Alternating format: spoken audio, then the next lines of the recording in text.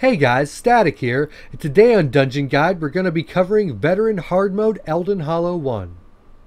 After defeating the mobs in the first room, you'll come to this long waterfall. It doesn't really serve any purpose other than I think they thought it looked cool, so they left it in the game. It should be mentioned though that near the end of this corridor there's going to be a little corner where quest givers will appear, and if you run too quickly you run past them before they actually appear. So make sure if you need the quest in this area that you stop and make sure you pick them up. This dungeon has the typical mob layout with the exception of Dragon Knights, which can drop these standards. They can also chain you in.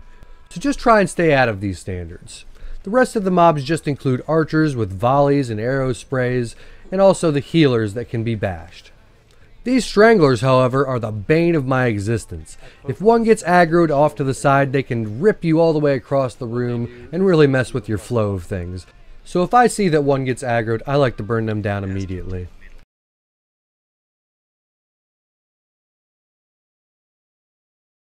This boss starts out with light and heavy attacks. His next move will be a conal, which your tank wants to point away from your group. He also does a spin attack, so just stand outside of the red AoE. You'll see after this heavy attack that he does a jump to a random player. He jumps at Wiko and she does the right thing by moving immediately, because he'll oftentimes use his conal right after. So just have your tank chase down the boss and then reposition to point it away from the group again and repeat the process. After defeating this boss, there's a cave to your right. This is where the next boss is. It's not needed for a pledge, but for a no death or speed run, you need to go this way.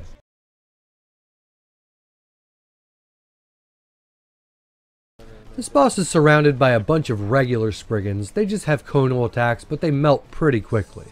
The next thing this boss does is summon this Thunderbug. This bug generally just soaks up damage and gets in the way. Similar to the regular Spriggans, this boss will have a conal attack. This is his last mechanic. At this point in the dungeon, you'll start coming across these elites. All they really do are heavy attacks, which are their jump that your tank just needs to block.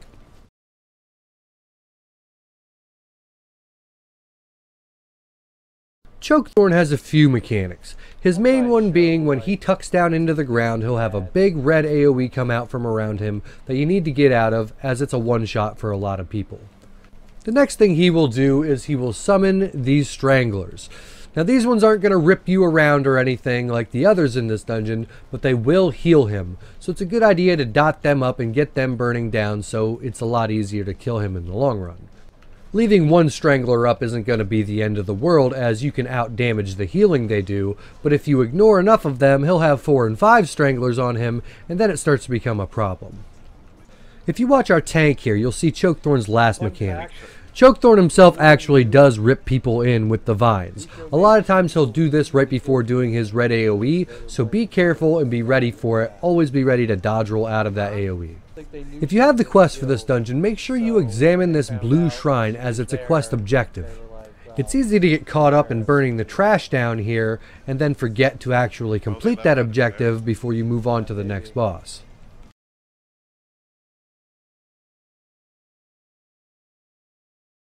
I feel like I'm looking into a mirror here, as this boss is a stamina orc sorcerer. His first attack is an AoE lightning explosion. This is actually a channeled ability, and if you can get a bash off on him, it will interrupt. Other than the typical light and heavy attacks, this boss's last mechanic is entering a boundless storm. This just gives him passive AoE damage. This attack should be a hurricane, but unfortunately that wasn't in the Stamsork's toolkit at the time of this dungeon creation. After you defeat him, make sure you turn around and use the tunnel behind you as it leads to the next boss.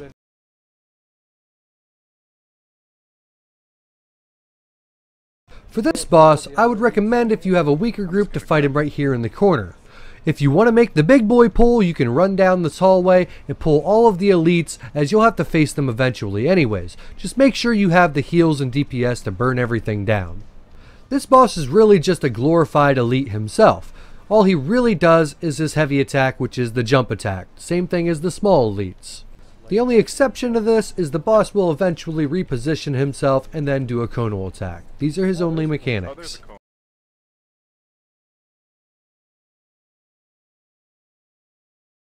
Don't forget, as you enter the room to your right, to read the scroll to activate hard mode.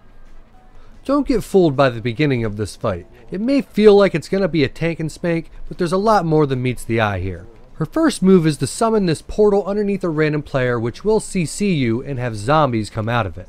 The next is her giant AoE, which will be a one-shot for most players. She will lastly throw a ball of disease at a random player. Now this disease ball can be blocked or dodge rolled, but it's very quick and she doesn't have much of a tell for it. The interesting thing about this ball is as the fight goes on, it will start doing more and more damage. So the longer you're in this fight, it could really start being a problem. The key to this fight is really just staying focused on her. The adds that come up out of the ground don't do a whole lot of damage, so don't get too distracted. They'll melt pretty quickly. So focus maximizing damage on her, getting out of her AoE, and mitigating the length of this fight so those disease balls don't start to become a problem. Thanks for checking out the video, guys. Please smash that like and subscribe button below for future content releases. I really appreciate the support everybody's been showing me. So I want to just say thank you to each and every one of you. It really means a lot to me. See you guys later and catch you next time.